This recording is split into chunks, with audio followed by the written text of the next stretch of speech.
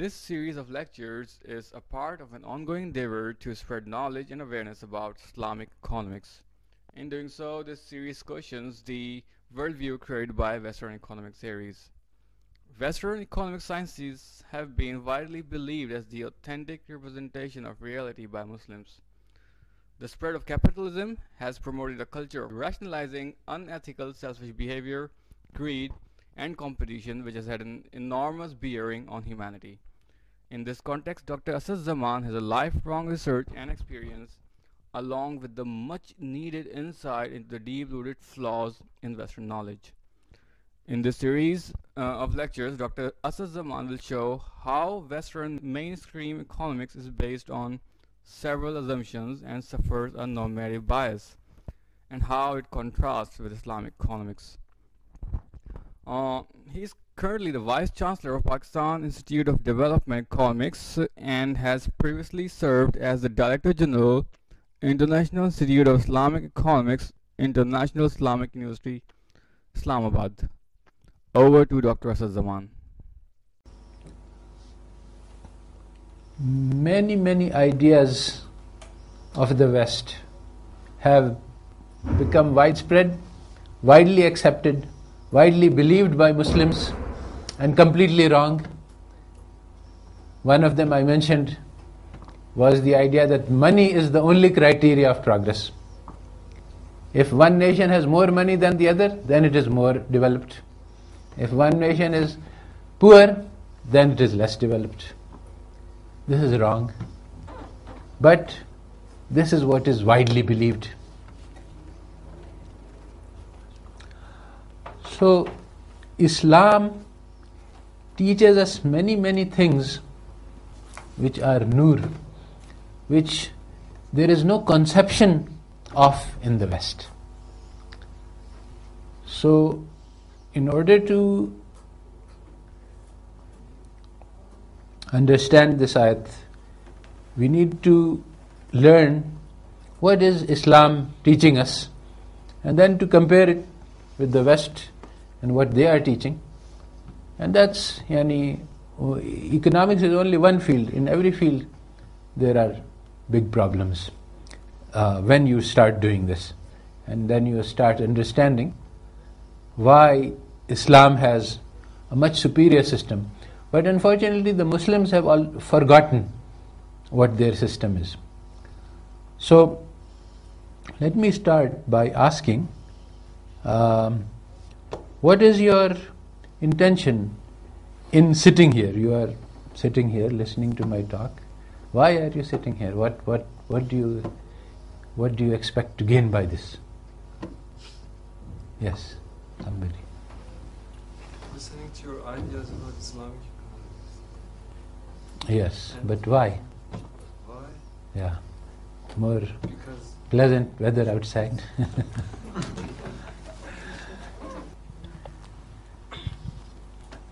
In the name of God, our intention is to derive the Islamic economic system from the resource of Islam, Quran, Sunnah, and other. The system coincides with Islam. We believe the Western economy is not complete, wrong, but in the some ways and some consumption coincide with our Islam, but in some ways not. It is completely wrong. Okay. Anybody else want to say? It's okay, you don't have to force. If there's something. Now the question is, why am I asking this?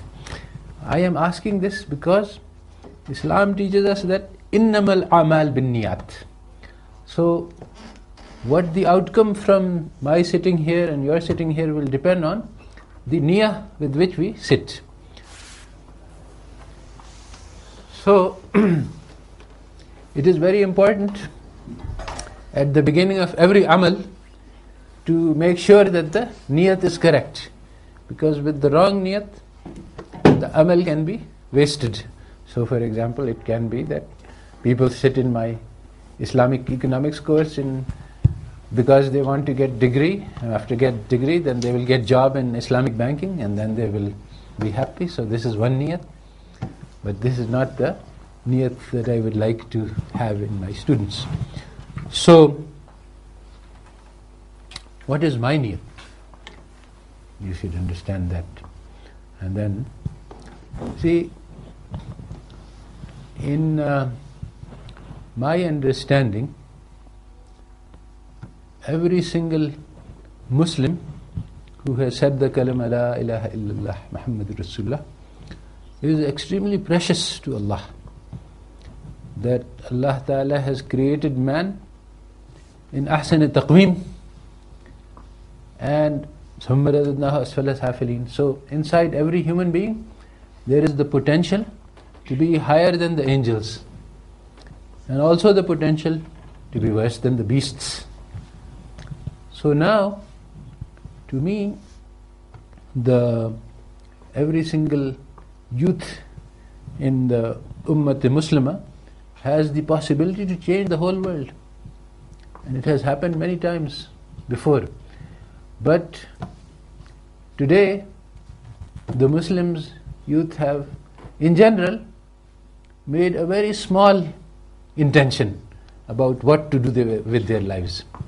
So the average person, the average young man, wants to sell his life in return for some comforts of this dunya only. So with this kind of very low intention, very low results will be obtained.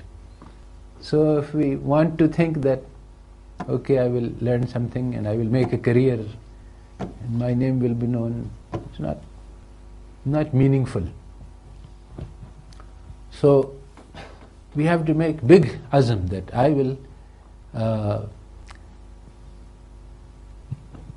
will do everything that I can to change the course of history, to bring the message of Allah into the lives of all the people living on this planet.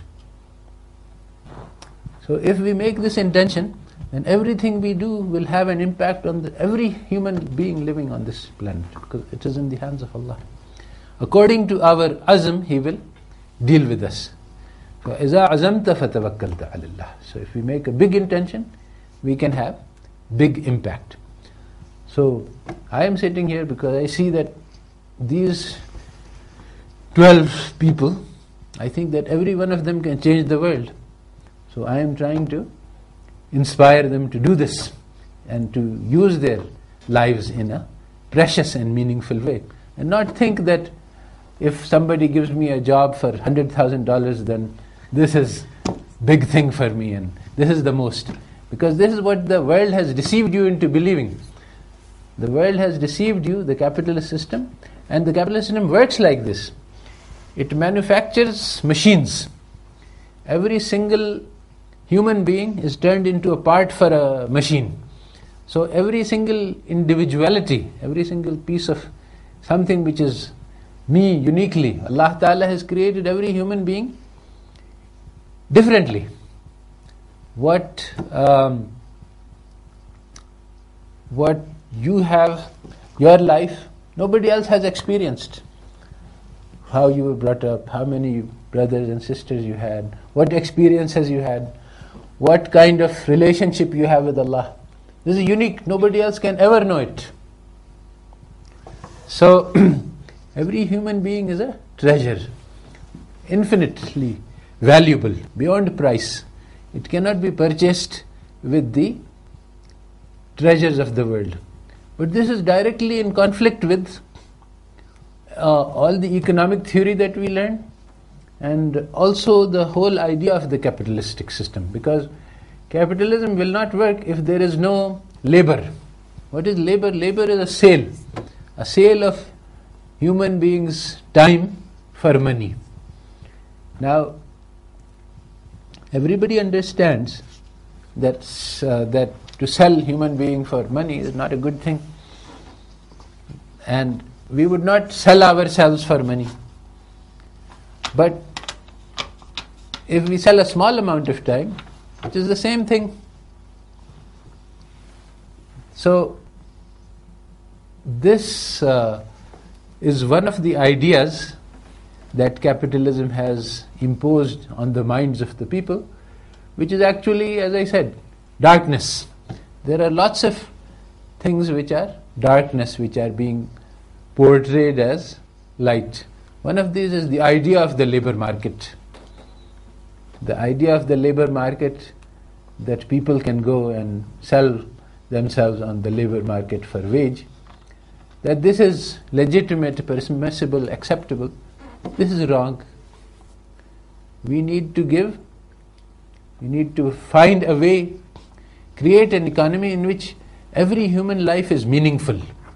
Now, this is something which Muslims can understand, which other people cannot understand. So this is what I would like to explain to you as one of the points of this lecture. The labor market from an Islamic point of view, the labor market from a Western point of view. On the one hand, this is an abstract concept. On the other hand, it's very immediate and concrete, because you are part of the labor market. So if you understand what I'm saying, it will change how you live your life. So, in the Western conception of the labor market, suppose that I am running a factory. I hire you. I will pay you $100 a day, and you will work in my factory. Now, your work, your life, let's say you work 8 hours. So I have purchased your time, and in return for money. This, I say, is wrong. This is the wrong way to conceive of the business, and this is not the Islamic way. Now, in the Islamic way, what happens? I'm talking about the spirit here, not the fiqh. I'm not talking about haram and halal, but the preferred method of Islamic. So don't get confused by the technical Sharia laws. We can get to those also, but that's more complicated. I'm just talking about the Islamic spirit at this time. The spirit is that all of our actions are ibadah. So, if I am running a factory, if I have a bakery and I am producing bread, then my intention should be to provide a service to the community, which is to provide them with bread. It is not the intention that by doing this service I will earn money. Now, because this has become so widespread that even Muslims find this confusing and not correct, and they argue against it. So let me shift the example a little bit, and then we will come back to this. In all societies, whether Muslim or Kafir, the idea of the doctor, the one who looks after sick patients, this has always been a service. People learn doctorate in order to help those who are in need. In Islam, there is a lot of emphasis. If you help somebody, this is khidmah, and it is beyond ibadah. Yani if somebody is making fasting all day and making prayer all the time, and the other person is just giving medicine to the patients, he is earning more hasanat. This is many ahadith clarify that khidmah and service to mankind is superior to ibadah. So, in all societies, including our societies, the idea that we learn medicine because we can serve human beings and thereby earn hasanat and become closer to God. This has been the way. But the spread of capitalism has changed that. In the past 30 years, it's not a very long time, 30, 40 years it has been spreading now. The student goes into medicine, why? Because he wants to make a lot of money. They have interviews at our medical schools. One of them asked, public medicine, one of the students who was being interviewed asked, well, what would be the effect of if there is a spread of a disease, widespread, so disease becomes widespread. So what would be the effect of that, and what could we do about it? So the student says, the effect will be doctors will make a lot of money. Such low thinking in Muslim countries, in Muslims. This is the effect of capitalism. This is where they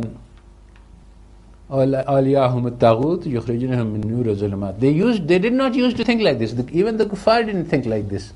But now they have started.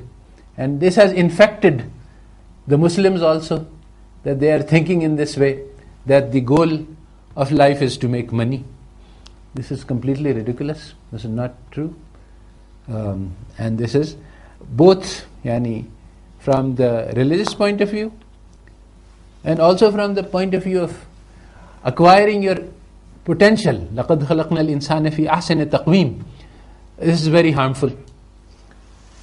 Every human being inside him, every Muslim, there is the seed of Iman. The La ilaha illallah is the seed. From this a tree can grow, and the tree is described in the Quran. It is said that this is the tree where the roots are in the ground, but the branches are in the skies. This is if the growth is achieved. But the growth requires hard work. Just like to become a doctor requires hard work, you have to study 5 years and do lots of things in order to become a doctor. So to become a mu'min requires hard work. It's not automatic. It requires that you work on many qualities, many characteristics. You have to have isar, and you have to have compassion, you have to have iman.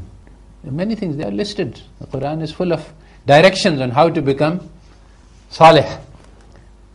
But we don't know these. We know how to become good economist, but this is not taught in our universities, how to become a mu'min. So, coming back to the labor market, the Muslim who is running a bread shop, he will be thinking about the service he is providing, that he is providing good bread and he is doing a lot of hard work, so people can have, in the morning, they can have fresh bread, and it makes him happy that he is able to provide this service. Now, he is charging money from people, but this money is a means to providing a service. You see, he says, if I were to distribute this bread for free every morning, then I will run out of money. I will not be able to provide this service for maybe 2-3 days. Then I've closed down shop. I don't have any more money. So this profit that he earns is a way that he can serve people for 10 years or 20 years, 30 years. If he didn't charge people money, he would not be able to provide this service. So this is 100% opposite of the Western conception of business. The Western conception of business is that service is provided as a means to make money. The Islamic spirit is that money is earned as a means to provide the service. 100% different. Now, you are my employee in this bakery. You are opening the oven and putting the bread in and taking it out, and I am paying you money. But now, when we are thinking of this as a service, you are also part of the service. So you are also earning hasanat. So the payment is only a way, it's an arrangement. If you would be happy to do this for free, but you have to support your family. You have to eat. So I provide you money so as to enable you to do the service. Not that I am buying your time. I am not buying your time. I cannot buy your time. Time is too expensive. Human beings are too expensive to be brought and sold. So again, when it's bakery, then because the Western model is so dominant, people have forgotten how it works. So if we think about masjid, then it becomes clearer. Now I hire somebody to clean the bathroom of the masjid. He is very happy, Muslim. He says that I am doing something which is earning hasanat. He is not thinking that I am doing something very bad or very demeaning, or because he understands that this allows people to make ibadah, and he says that when I allow this, then every person who is coming in and using, I am getting hasanat from his namaz, from his salat. So this is an entirely different way of thinking about business. So the idea that human beings can be bought and sold, capitalist idea, Islamic idea is different. All of our businesses are directed towards service. So once you understand this, then you see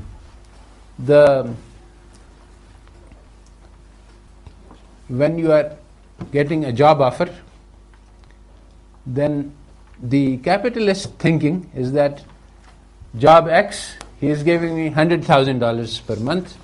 Job Y, I am getting 75,000. So I will take job X. I don't need to ask what is the job, because it doesn't matter. My concern is only with the 100,000.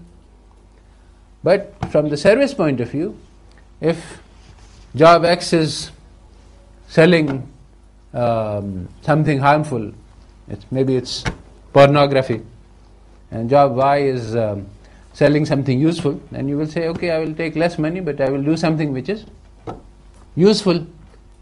So this makes a difference then, because you are not concerned with money, now you are concerned with the service.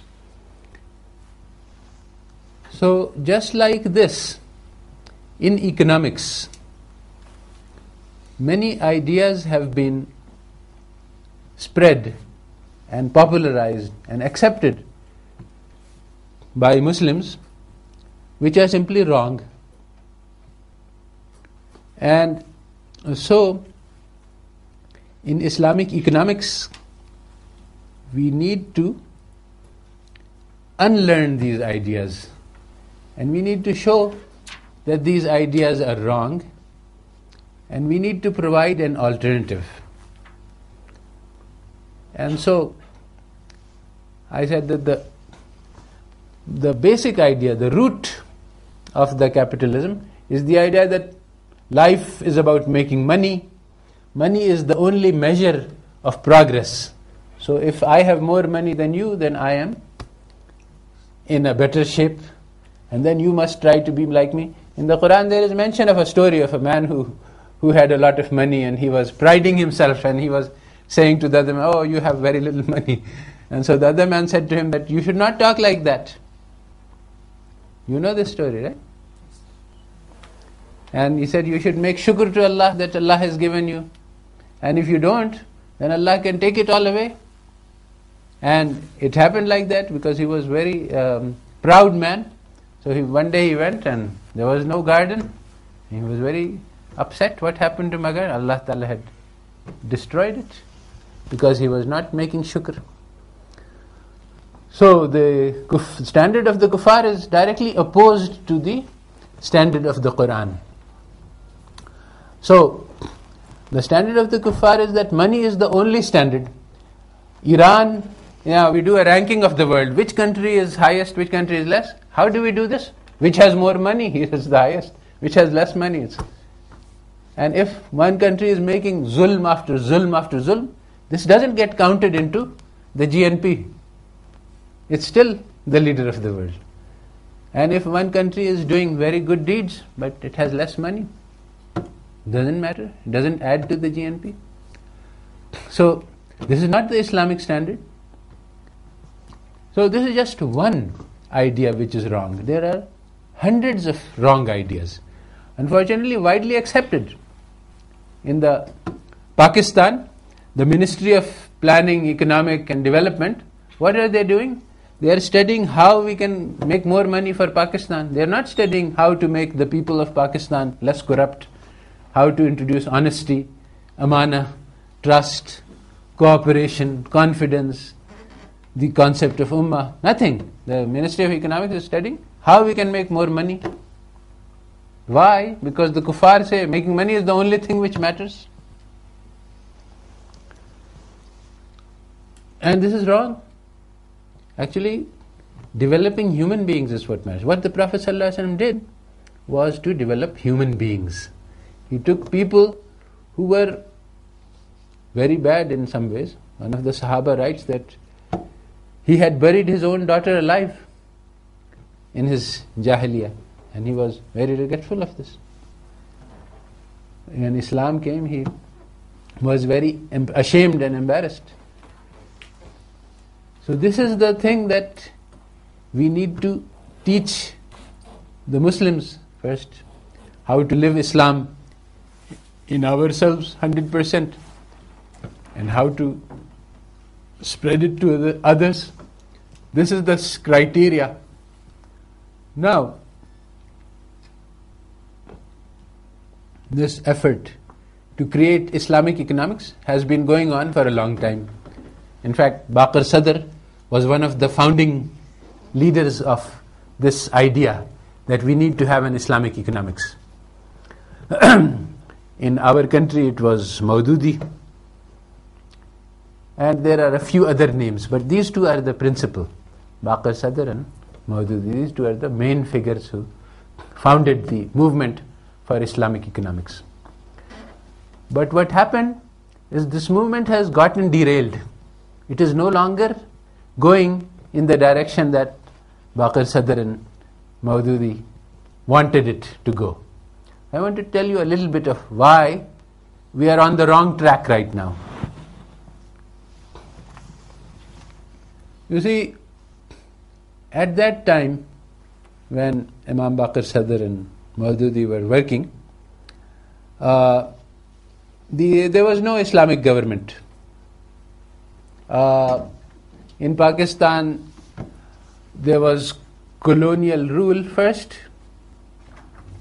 and following that, the rulers were very much secular-minded people, and they were not interested in building economy according to Islamic principles. They were interested in building economy according to Western principles, same as today actually, in Pakistan anyway. So, at that time, Islamic system was an abstraction, an idea in the head. It didn't have any practical implications. So, as far as the idea is concerned, the Baqir Sadr and Maududi, they both wrote very nicely about how Islamic system would be very different from capitalism. It would be very different from Marxism. It would be very different from socialism.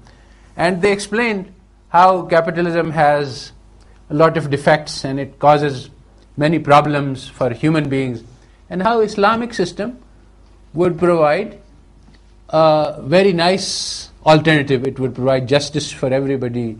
It would provide many, many good things.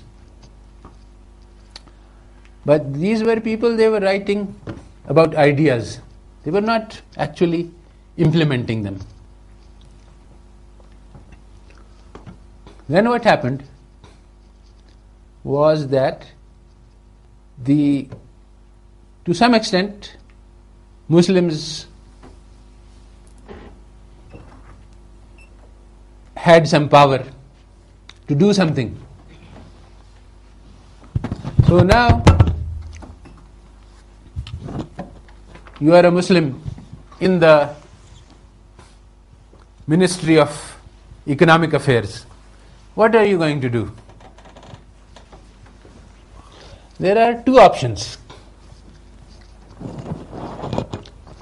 You can say that there is revolution and then there is evolution. Either you can change things gradually, or you can just throw everything away and start from zero. Now, the ideas of Maududi and Baqir Sadr require revolution. They say throw everything away and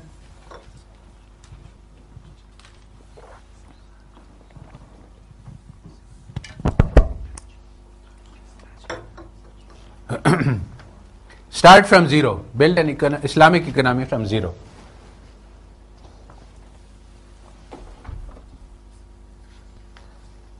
Now, before I go on, the other idea is evolution.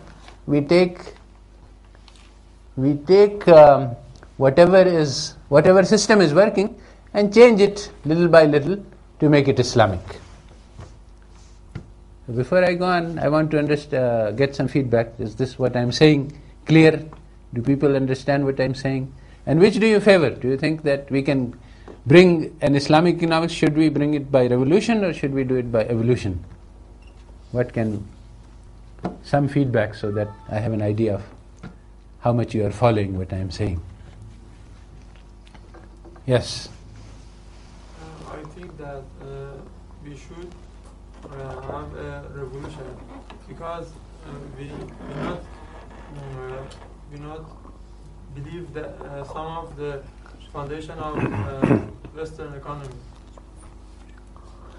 Yes. So you think that to bring Islamic system we need revolution? Yes. Anybody else? Any other ideas?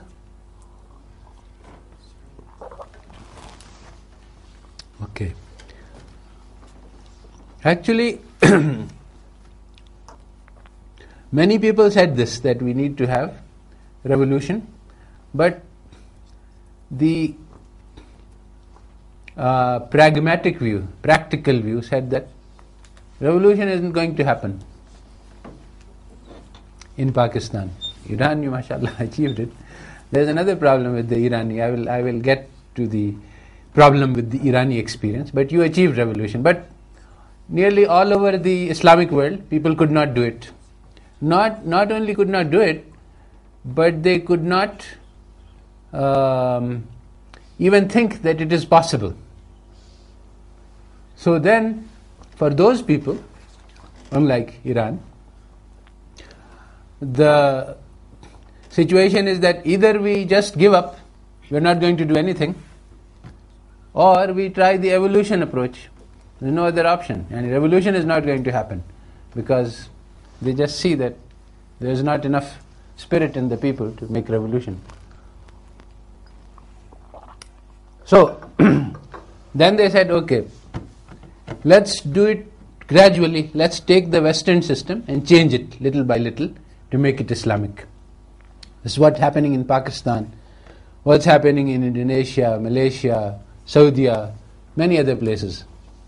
The only places where there has been revolution is Afghanistan and Iran, and to some extent Sudan also. They have revolutionary experience.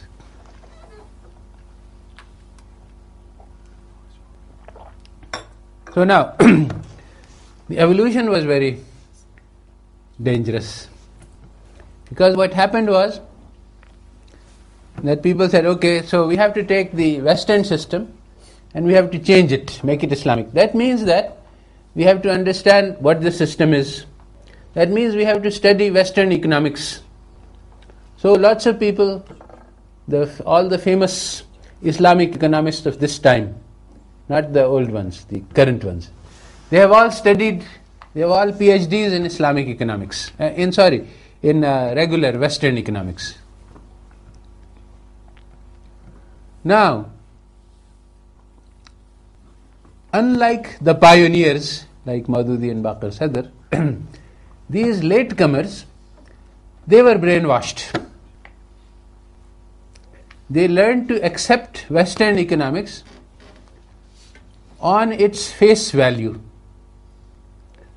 The Western economics say that this is a positive science, that just like you have the law of gravity, so you have the law of supply and demand. Now this is wrong. It is not true that law of supply and demand is like law of gravity.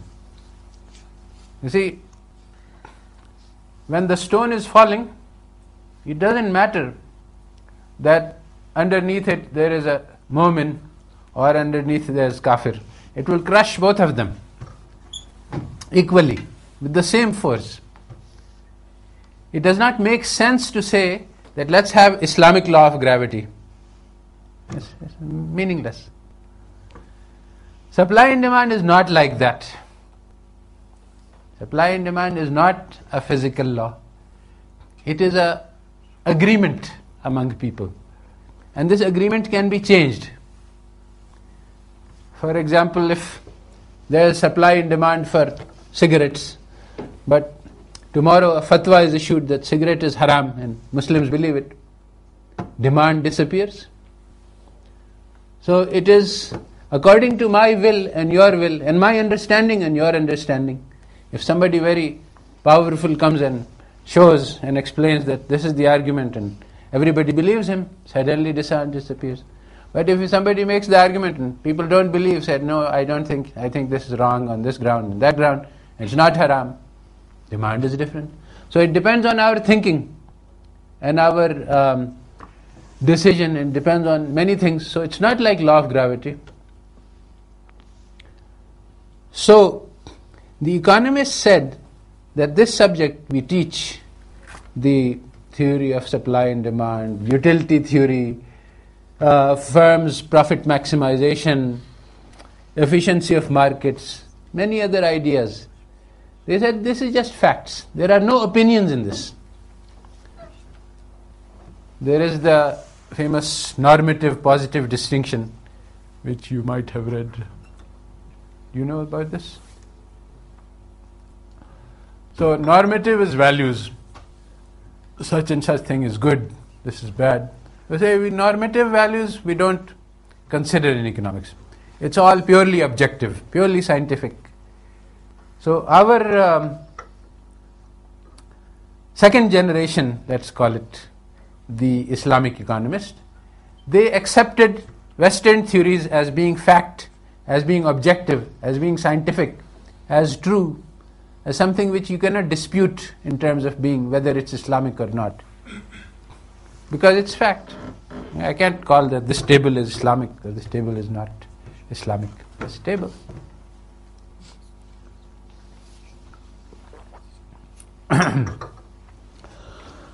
Because they accepted this, and this was not true, they went astray.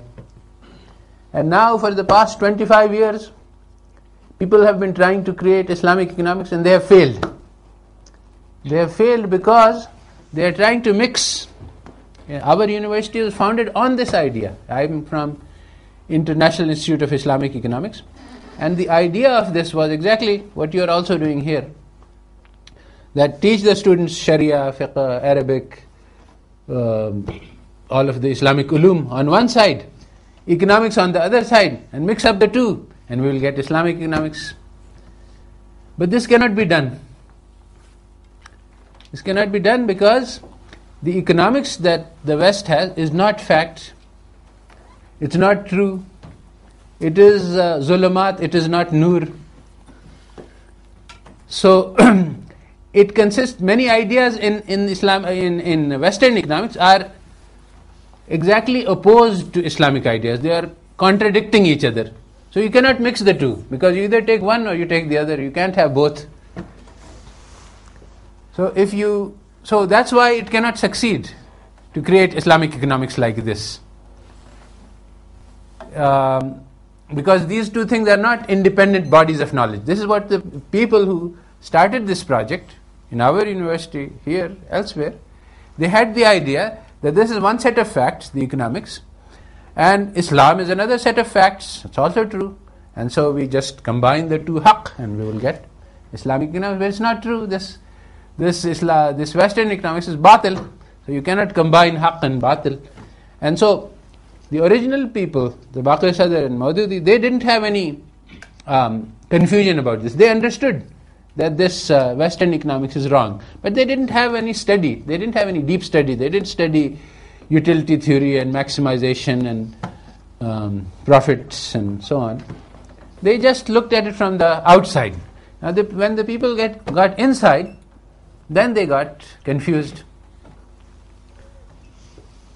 So Now again we are in difficulty in this project because of this wrong idea. So this is the first thing, that we have to reject the Western economics in order to build Islamic economics.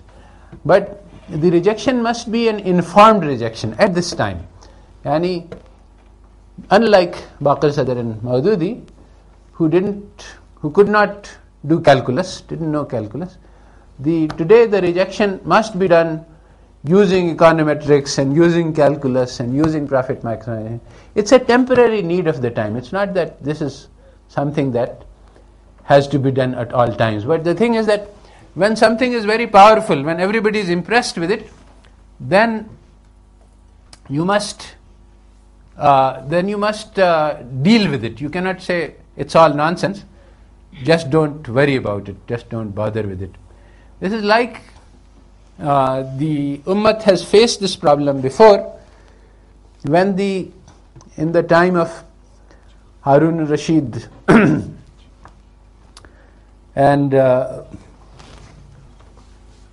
those Khulafa, the works of the Greek philosophers were translated into Arabic. Now the Greek philosophers had very complicated and intricate theories about everything. The Muslims who read those were very impressed, because in our tradition there was nothing like this. Our traditions were very simple intellectually compared to the Greeks. So the Muslims were very impressed.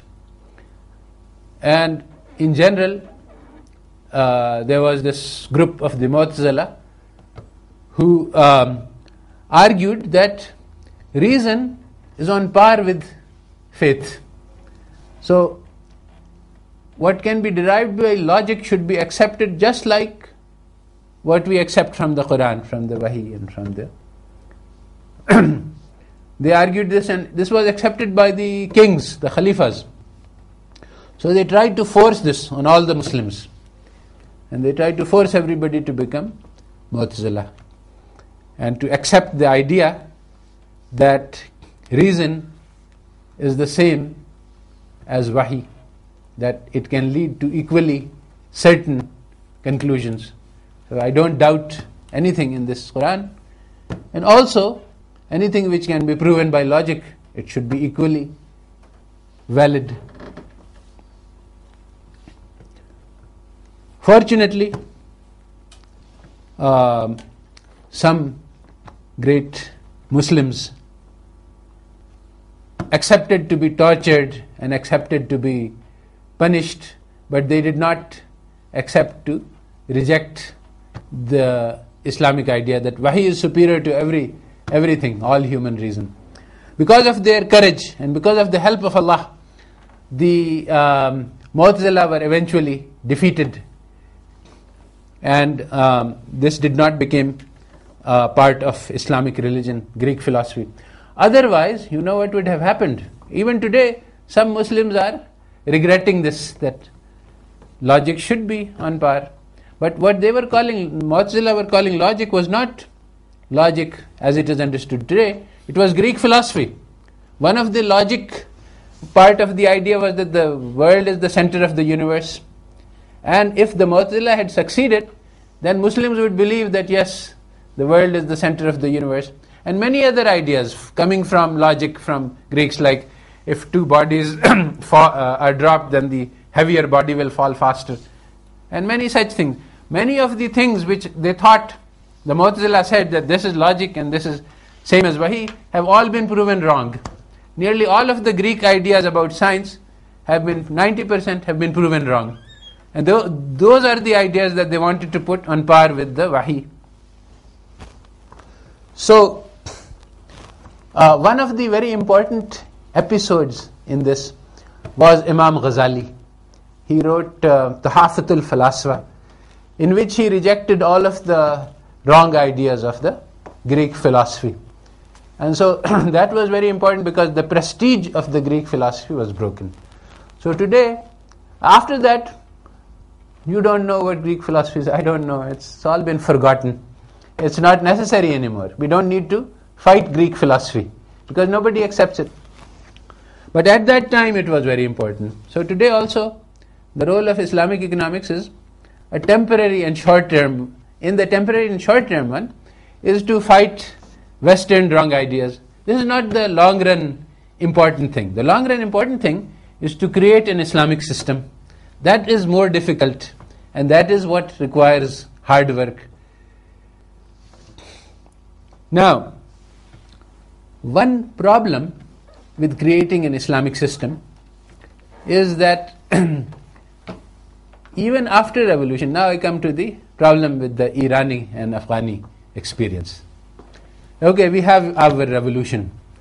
Now we are free to do whatever we want to do. How do we create an Islamic economic system? There is a problem. You see,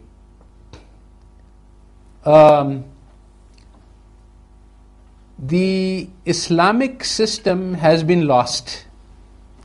It was practiced for only a short time, and then a lot of deviations came in.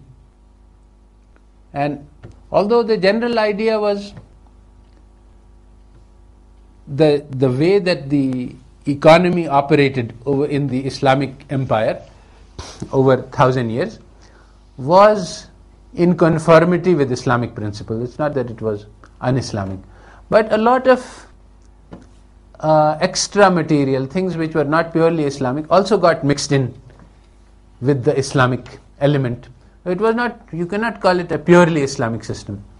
But it was Islamic in spirit, very different from capitalistic systems. But over the past 200 to 300 years, these systems were destroyed completely. And so completely that even their memory was lost. So today the Muslims, in nearly all of the spheres of their life, the systems that are running are not Islamic systems. We look at the political system. And in Pakistan, we have parliament, and basically we have British system. Many other places, the systems that we are following, the governmental system, is based on Western ideas. The social structures that we are using in Pakistan are product of the British colonial period. The market system, the economic systems we are using are product of British, and the capitalist domination of the globe means that nearly everywhere the system of markets and of trading and of stock markets and of insurance and many other methods, we are just following capitalist systems without any change. So nearly in every domain, this university system, this is not modeled on the Islamic university. The Islamic university, the idea is that everyone who comes, it is our duty to educate them. I will be held question if somebody comes to me and asks for to be trained in ilm, then it is my responsibility to train him, not his responsibility. He does not pay money in order to get education. As a collectivity in the ummah, it is our responsibility to give training to every youth who is deserving.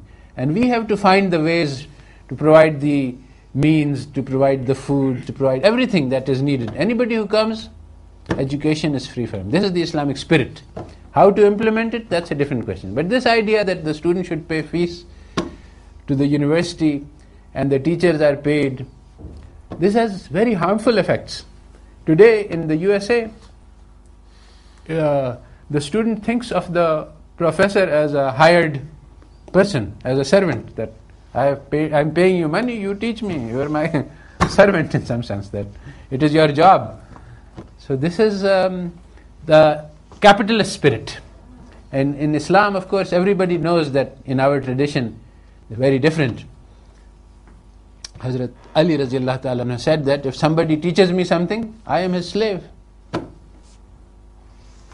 So the importance of education, of teaching is very, very different, and the role of the professor, of the ustad, is very much honored and respected in Islamic tradition, not in the Western tradition. I was actually present at a seminar in University of Pennsylvania. One, I think Tom Sargent was delivering lecture, so he was very famous. So the whole hall was full. One of the professors came in.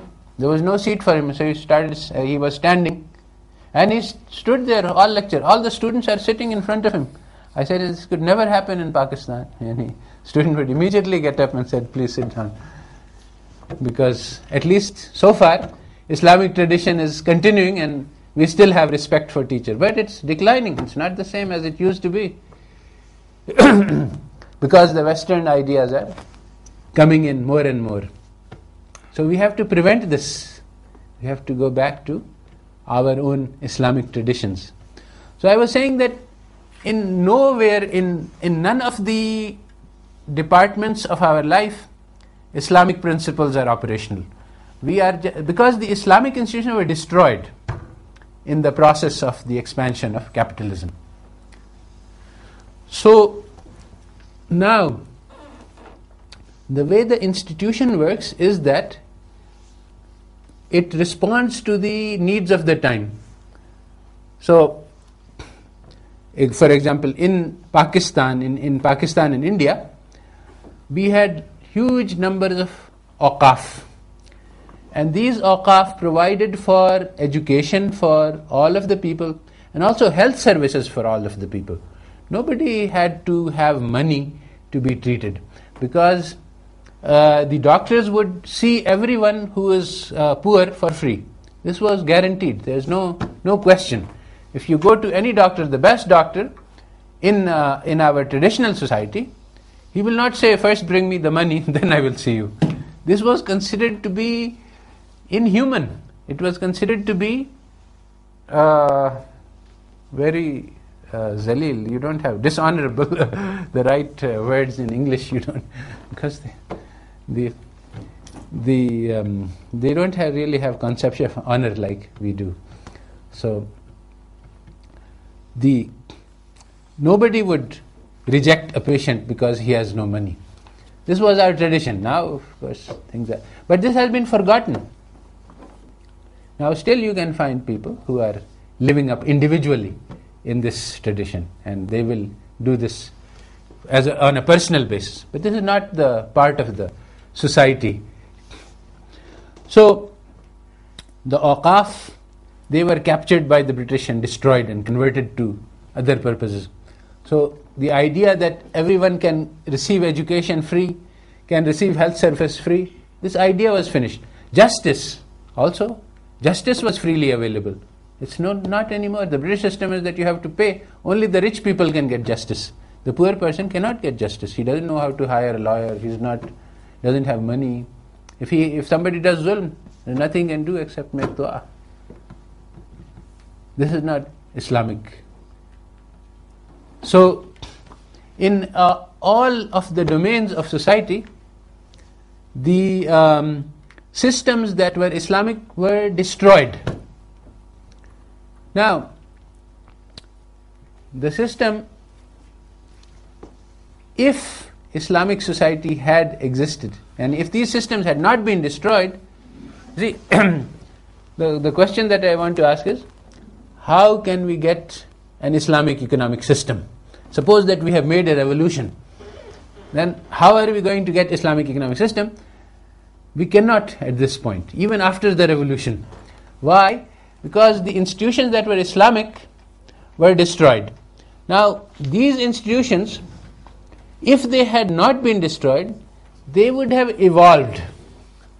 They would have seen, okay, in this time now we need such and such problem. Every system has evolved. The European banking system, as it was 200 years ago, is not the same as today. There's hundreds, thousands of differences between, because these 200 years, they have brought a lot of changes and everything has changed. So now 200 years ago we go back and we say, okay, Islamic system is what existed 300 years ago, let's bring it. It will not work. Let's go back 1400 years and bring back the system that the Prophet ﷺ introduced. This will also not work because today's conditions are very different. What we need is the system and how it would have evolved had it been in existence. If there had been an Islamic system and it had faced the challenge of history, and with the history circumstance it would have changed itself. So slowly it would have evolved and now it would be capable. But because it was cut off centuries ago, now we cannot imagine what it would look like today because everything is changed. So now we have to start it from scratch, from zero. And this requires a lot of ijtihad. We cannot just say, okay, let's close our eyes and copy whatever was existing in the past that was Islamic.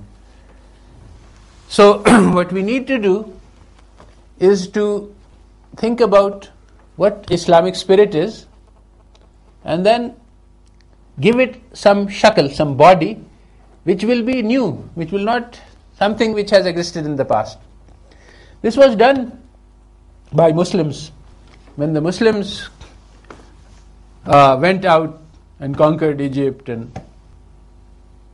got rid of lots of Roman territories, they came across many systems which were very complicated systems of governments, of taxation, of land tenure. Many things that they came upon, they had never seen before. They were living in a very simple society in Arabia, with many things they are seeing for the first time. Indeed, there was a riwayat that one of the Sahabi was shown the walnut. And he said, what is this? It looks like a stone. So then they opened it and they ate the seeds that came out from the walnut. So he was very surprised. The stone can be eaten. They were very simple people. They didn't have... So despite that, they took all of these complicated systems and they Islamized them. They looked at something and said, this is not Islamic, get rid of it. This is okay, it's compatible with Islam, accept it. So today they made ijtihad on a very large scale. Today we need something similar. We need to reorganize businesses and many systems, and Muslims are working on it actually. The Islamic banking people, Islamic finance. But I think that in all of these places, our efforts are not being done in the right way. Because what is being done is we say, okay, here's a Western idea, that they have bonds. What is a bond? A bond is I sell you the bond and I promise to pay more than the face value sometime later.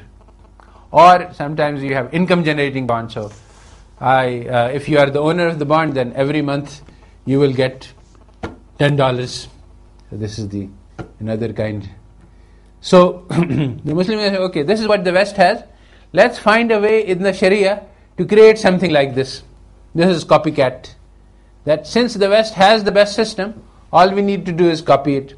This is exactly the same problem as in Islamic economics, that we are trying to copy Western economics when we have a better system. So say that no, we don't need bonds. If the bond is like interest and it's haram, then we can do without it. So now what do we need? Well, look at what function the bond fulfills in the Western economic system and find something Islamic which fulfills the same function. Often we can find something better. It will not look like a bond, it will look like something else. But when you look at the function, so for example, to give a very simple example, what we do with the bonds, there are these widows and they have this income, they want some monthly money, they have this large amount of income, money which they inherited from their husband, they put them in bonds and then monthly they have fixed payment. So this is what the bond is doing. Okay. So the problem is how to support widows. We have many ways. We have the awqaf system. Widows have been supported throughout the Islamic history by Islamic methods which have no interest-bearing element. They didn't use bonds. So, so we can find a way to support widows. Where is the bond? No bond. I can't see any bond. But there is an Islamic method to support widows. Okay, look at everything. What are the purposes that bonds are serving? So we can find equivalence. And they may not look like it. So this is the problem. The Muslims are trying to imitate the Western methods and they're looking at the Western means and not the goals.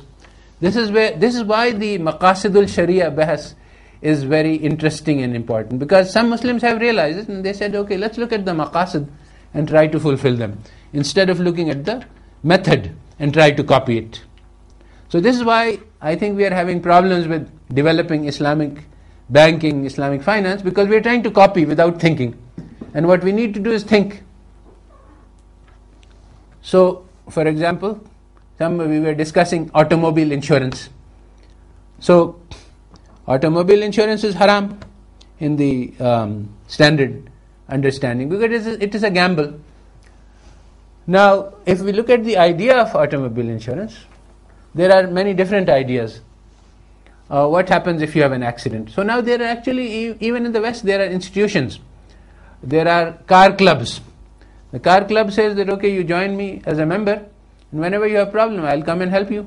Now this is perfectly Islamic. We form a club. When somebody car break down, we all go and help him.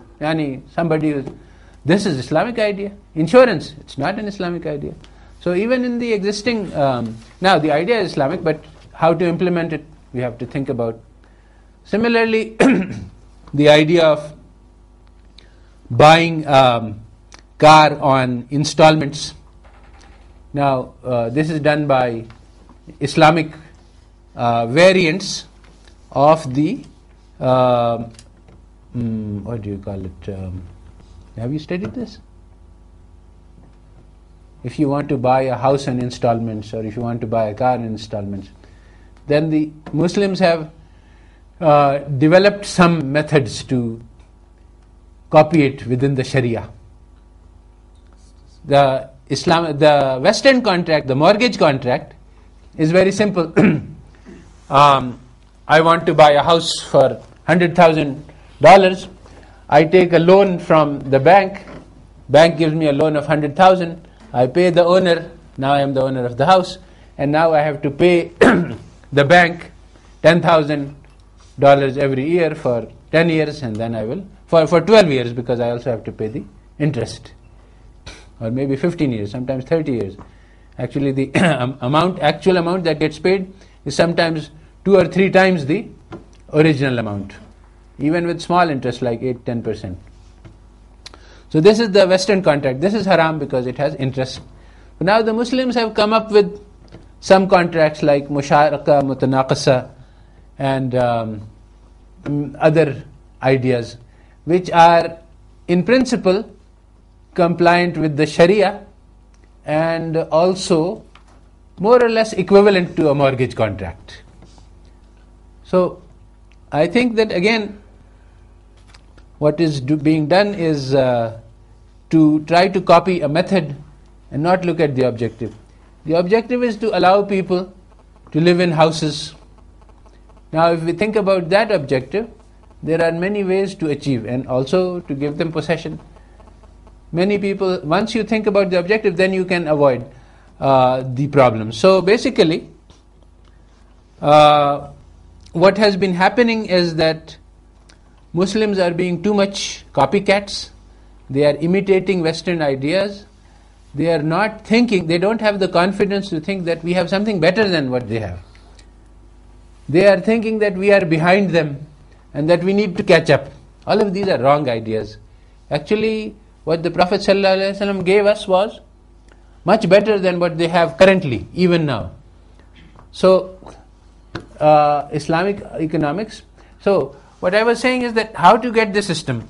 First, we need, there are many ingredients of the system. There's the political, there's the social, there's the judicial, there is the market, financial, insurance, social, many other systems. They all go together. Now we need ijtihad in all of the areas. But it's complex and difficult. It is not immediate, easy and obvious. In some areas, we can start some ideas which can be implemented directly without much support. Other Islamic ideas are very complex. In order to put it into place, you need to have 5 other different institutions in place. So if you start from there, you will fail. You cannot start. So we have to put them in the right sequence. Okay, this is an Islamic idea which can be practiced right now. This one we will need to wait for. So in every area, what we need to do is start with seeds. Very simple, small ideas which we start and we grow slowly. Just like the Western banking system started. It started by people who were goldsmiths, who were minting coin. They started issuing notes saying that instead of taking the gold, you just take the note. And slowly it evolved into the money system. So today, the Islamic system, it has to start from zero. Starting from zero, we have some institutions which we can borrow from our history, like the Awqaf, but we have to be creative. It cannot be the same as it was. So today the effort is being made. Today ijtihad is being done in Sharia, how to modify the Sharia to fit the West. But actually what we need to do is to modify the Western system to make it Islamic, and the ijtihad has to be done in different area. Today the effort for ijtihad is being done in the wrong place. It is not, the Western system is taken as given that this is what we need to achieve, and now how can we modify the Sharia to get there? This is not the thing. The thing is, Western system is wrong. We have to make ijtihad on what the Islamic system would look like and how we can implement it. Just like I told you about the bakery, just like I told you about car insurance. In every area, there are some genuinely Islamic possibilities which we can understand and we can start. And sometimes it will not be possible. Even in the West, there are many institutions which depend on other institutions. So the sequencing has to be right. So the project of developing Islamic economics is not an easy one. It's a difficult one. Ijtihad is required. For that ijtihad, we have to have understanding of both the Sharia and the fiqh, and also of Western institutions and how they work. But we don't need to copy them. We need to improve upon them, and we can do that if the spirit is there. So I think that's enough for now, and I would like to take questions and discussion. Yes. What's your idea about use of econometrics in Islam? Use of what?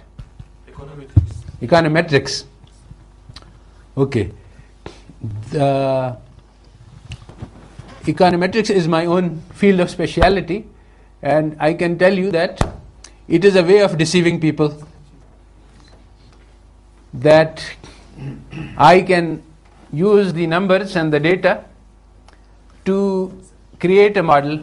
In every model, econometric model, data is used and assumptions are used. If you manipulate the assumptions properly, you can get any result you like. But this idea is not highlighted. It is projected exactly like the economics is projected as fact. I show you in the econometrics that here is the data. I don't show that my model is this one. In this I have made so many 50 different assumptions, none of which can be justified. And there is a linear functional form, and then there are errors, and these are independent and identically distributed, and some errors are normal, and none of this I have evidence. So, but when I present the results, it looks like complete factual, objective, and you cannot argue against it because I have used very sophisticated computers and models. So you say, okay, you must be right. So it is a way to borrow authority from data to convince people of things which are just guesswork. If you understand how to make the assumptions, then you can make the data say whatever you want to say. They can sing whatever. Just like, torture person, you can get him to speak So I can torture the data and make it say whatever I want. Yes? How we can forecast Islamic economies? I don't understand. Which way we must use for forecasting Islamic economy? Yeah, if you're talking about econometric forecasts, then there is a huge amount of literature on forecasting, and ultimately there is no consensus on which methods work and which don't. And one thing that's very clear is that if we use very sophisticated methods, they fail. So simple methods which just extrapolate the data, they work quite effectively, and complicated methods based on econometric model fail quite often. So the answer to the question is nobody knows how to do good forecasting. But we can make a convincing case, and if I use the right terms and complex models, I can convince you. And sometimes forecasting is done for this purpose. That's the thing. Why are you trying to forecast? This is what we need to focus on. What is the goal? So sometimes forecasting is done. There is this book which is called, I forgot the name, about this person who was actually an agent, and he went to, I think it may have been Saudi Arabia, and he made them forecasts. And the idea of the forecast was to get them to invest heavily in American products. And so he forecasted that if you make these investments, then your economy will go like this. And it had nothing to do with reality, but so forecasts are made for some purpose, and when you understand the purpose, then you can do a better job about forecasting. And normally people are thinking that forecasts are objective like everything else, but it's not true. I can make any forecast I like. I know at least 17 different methods of forecasting, and so depending on what forecast I want for the purpose that I want, I will choose one of those methods which give me something which I want to say. So there is no objective answer to this question as to what is the best method to forecast. The issue will be, why are you doing the forecasting? Yes. There was any politic power, any interest groups, how help them, the giants of the science, to impose their theories to the people? Yes, this is a very good question, and this is one that postmoderns have been investigating in very great detail. How is it that theories come to be believed? Because the older idea, the one that is being said, is theory comes to be believed because it's true. Now we understand that's not the case. So then there is the question of how does one theory become adopted? How does it become displaced? It's not that sometimes theories keep changing over time. So if it is not that this theory is true and this is false, then what is it? So there is a great deal of discussion, and it's very complex, and there is no, the conspiracy theory is that there is one person or a small group of people who have power and they impose their theories. This is obviously, it doesn't work like that. It's not that simple. The process by which people come to believe things is very complex. It doesn't have to do with just simple power configuration analysis. Although power plays a role, relation between theory and facts also plays a role. There are many other elements. It's a very complex question. It's a very important question to understand, because what we want to do is eventually replace this theory. So people are believing wrong theories. Now how we can change their beliefs? Now this is something on which Islam provides a lot of guidance, because the whole process of tabligh is about how you get people who are believing in Jahiliyyah theories to Islamic theories. This is what the Prophet ﷺ spent his life doing, and there's a huge amount of insight and information in Islam about how we can carry this process. And it is not at all obvious. It's not something which, Unfortunately, Muslims think it's obvious. It's obvious. Muslims think that it's how to persuade others is obvious. You just tell them the facts and they will believe. It's not true. You just explain to them that 3 is not equal to 1 and Christians will become Muslims. But this doesn't work like that, unfortunately. Even though you can say that, look, how can 3 equals 1? You have to be stupid. So when you say that, he becomes insulted. He doesn't believe your argument. So how do you do that? It's explained in the Quran and the Hadith and the lives of the Prophet and the lives of the Sahaba. They all spent their time spreading the message of Islam to the whole human beings. And there's lots of information. Very complicated, not easy. ठीक. सुभान रब्बिक रब्बिल इज्जति अम्मा यसिफून व सलामुन अलल मुरसलीन। अल्हम्दुलिल्लाह।